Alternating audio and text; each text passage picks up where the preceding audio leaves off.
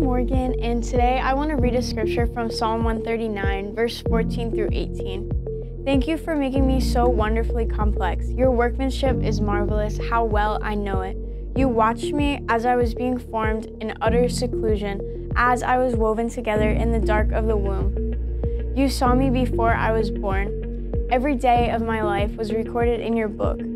Every moment was laid out before a single day had passed. How precious are your thoughts about me, O God. They cannot be numbered. I can't even count them. They outnumber the grains of sand. And when I wake up, you are still with me. This psalm was written by David, a man who went through so many high and low seasons throughout his life. And it shows us how much thought God has put into our lives. Every step that we take, God has already seen it. He has prepared for anything that may happen, even if life catches us off guard. This year, I started college, and it was the first time I was ever away from my parents and my home church family.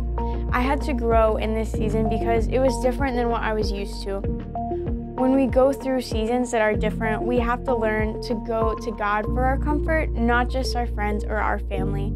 The difference is that God knows our hearts and exactly what we are going through. During this time of fasting and prayer, it can be easy to get discouraged by problems. I want to encourage you that God already knows what we're facing. In fact, since before you were born, He has known exactly what you are dealing with in this season. Sometimes our friends or other people we love may not understand, but one of the greatest things about having a relationship with God is that He always understands. So whether it's a great day or a difficult one, God sees you and He's always with us.